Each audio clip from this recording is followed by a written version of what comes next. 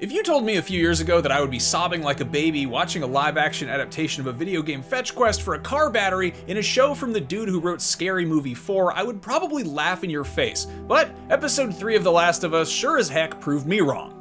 HBO's Adaptation has received widespread critical acclaim for how well it's translated the already critically acclaimed video game to live action, but one totally valid criticism leveled at it is that it didn't take much work to nail the plot and tone, since Naughty Dog's cinematic storytelling and structure already laid so much of the groundwork for it.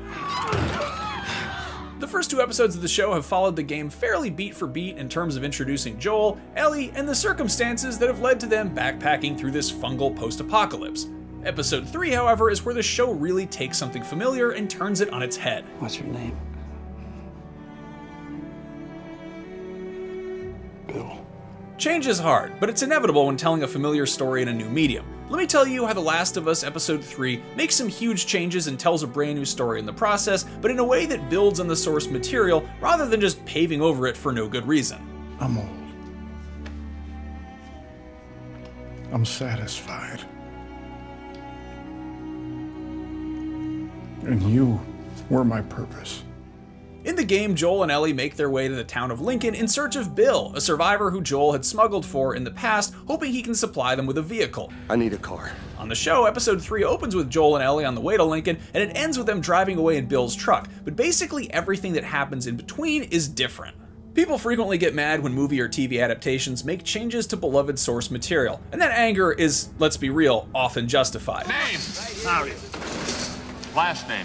Mario. But adaptation by definition involves change. In biology, it's when an organism develops new traits to help it survive its environment, like, I don't know, a parasitic cordyceps fungus responding to rising temperatures by aggressively seeking out new hosts to proliferate its species. In the case of media, an adaptation involves changing a story to make it better suited to a new medium. What makes for a fun video game doesn't necessarily make for a good primetime drama, and vice versa. Shooting at and running away from hordes of zombies is something that's been done to death and beyond that in practically every medium. What made The Last of Us the game so special, in addition to excellent gameplay, is how it explored concepts established by so much genre fare with the gravity and nuance of a serious prestige drama. There are great stories involving post-apocalyptic wastelands filled with infectious flesh-eating monsters, but it's safe to say that there's also a lot of mediocre garbage. So in the game, Bill is a grizzled survivor holed up in a town filled with booby traps and homemade barricades. Jesus. A not so subtle metaphor for how he's walled himself off emotionally. While butting heads with Joel, he makes passing mentions of a guy named Frank, a former partner. I had somebody that I cared about. A partner. Somebody I had to look after. Bill shepherds Joel and Ellie through a labyrinth of dilapidated buildings and wrecked vehicles in search of some car parts, fighting off waves of clickers in the process. Eventually, they come to a safe room and find Frank, who's hung himself after becoming infected. Jesus. While searching the house, Joel finds an angry letter that Frank left for Bill on the off chance he stumbled upon it. The last line, Frank would rather die trying to leave than spend another day with Bill. Up until this, Bill's no-bullshit demeanor and general terseness leaves some ambiguity about whether this partner was a business associate or a lover, but Frank's note pretty much suggests the latter, and if that wasn't overt enough, the gay porn that Ellie swiped from Bill kinda hammers it home. I want to see what all the fuss is about. Now, on the show, virtually every aspect of Bill and Frank's relationship is completely flipped, but the characters still feel totally authentic to how they were introduced in the game. The arguments they get into echo the grievances in Frank's letter, but on the show, it's almost like Bill passed a bunch of dialogue checks to unlock the good ending. Well, you know, as close to the good ending as you can get in the bleak, unforgiving world of The Last of Us. Episode 3 of the show acts as a nearly standalone origin story for Bill. He was your textbook example of a doomsday prepper. Sorry, survivalist, who seemed to welcome the end of the world with open arms. After the town of Lincoln was evacuated, Bill springs into action. Video game Bill's booby traps and safeguards were rudimentary, seemingly pulled from the same playbook as Wile E. Coyote or Kevin McAllister. But on the show, Nick Offerman's Bill channels the libertarian ideals and exquisite craftsmanship of Ron Swanson. Any moron with a crucible and a acetylene torch and a cast iron waffle maker could have done the same. Constructing elaborate defenses that turn the town of Lincoln into not just a private stronghold, but something of a paradise. Before long, Frank, played by Murray Bartlett, stumbles into one of these traps. Bill begrudgingly lets him in for a warm meal and a hot shower, and things get steamier from there. After the requisite Sunday night HBO prestige drama sex scene is out of the way, we're treated to a genuine and earnest love story. And for a show about a fungal apocalypse, it's a lot more slice of life than Monster of the Week. The biggest conflicts are on a smaller scale than what we've come to expect from this world. Frank wants to spruce up the neighborhood and invite over friends, and Bill, true to his video game counterpart, is stubbornly opposed to change, frivolity, or anything else that might compromise their safety. We don't have friends. But this time around, he gives in to make Frank happy. Joel and Tess come over for dinner, which proves to be the start of a fruitful business relationship in the most literal sense. They start growing strawberries.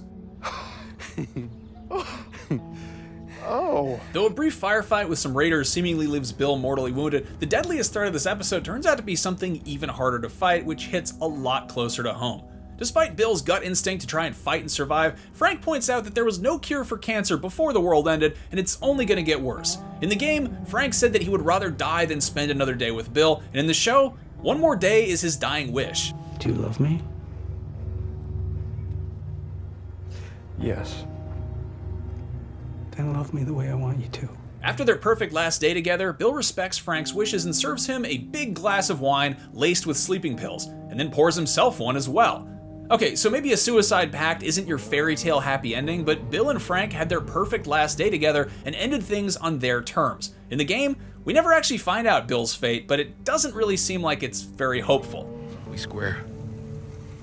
We're square. And get the f out of my town. Following Bill and Frank's last meal, Joel and Ellie arrive in Lincoln to find a note, penned by Bill, addressed to Joel or, whoever stumbles across it. It's reminiscent of Frank's note from the game, but instead of being bitter and vindictive, it's actually pretty sweet. In that Bill sort of way. I used to hate the world, and I was happy when everyone died. But I was wrong. After finding and charging a car battery with considerably less trouble than they do in the game, Joel and Ellie hit the road in Bill's blue and white striped pickup truck. The only thing that happens differently during their time in Lincoln that has any major repercussions on the show is Ellie swiping one of Bill's handguns. In the game, she just swipes his porn. How will this gun come into play? Did she also steal his porn? We'll have to wait until next episode to find out, I guess. This episode isn't for everyone. Aside from the fact that it's a gay love story, which will undoubtedly outrage the worst people, some folks are just gonna gripe that it's different from the game, or that it backburners Joel and Ellie for a whole hour, or that there aren't any clickers or action scenes. Whatever the discourse about this episode is, it shouldn't be overlooked that the underlying message for it is that being open to change and trying new things makes life better. In the game, Bill is stubbornly rooted in his ways, and as a result, his is one of the more tragic stories. In the show, he lowers his defenses and takes some chances and ultimately winds up way better off because of it. It's still a totally tragic story, but there are way worse ways to go out. Adaptation, whether it's in nature, media, or day-to-day life, is about making the best of new circumstances, and this episode is going to push some folks out of their comfort zone. But that's kind of the whole point. If you just want to experience the events of the video game all over again, but a little bit different, well, they remade the whole game last year from the ground up with new visuals, so you can go play that, or if you'd rather just watch, there are plenty of playthroughs on YouTube. They don't require a HBO subscription, so go check that out.